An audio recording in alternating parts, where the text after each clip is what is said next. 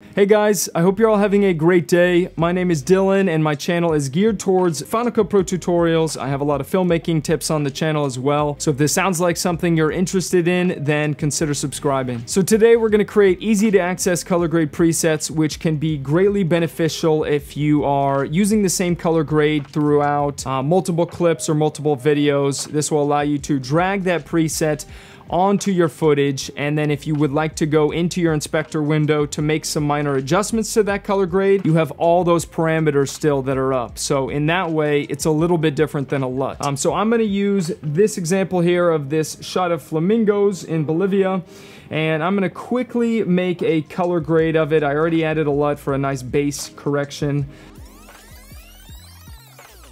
Okay, so once you've made your corrections, you will go down to this button that says Save Effects Preset. I'm going to name it Example, and I will save it to my category, which I created, called A List of My Presets. You can go down and create your own categories here, which is quite nice, but the reason I made this A List of My Presets is because when I will save it, when I go into my effects window, you will notice that it's towards the top, this category or this folder.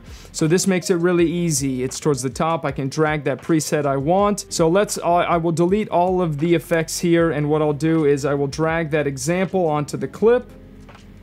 And boom, I have everything I want. I have all of the adjustments I made. So if it is another shot and maybe is in a darker room, then I can make some adjustments to my color curves or my color board in the exposure tab.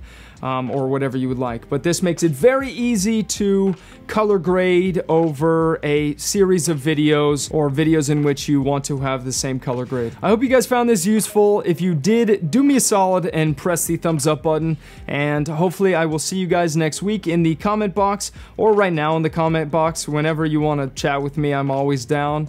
Have a great day.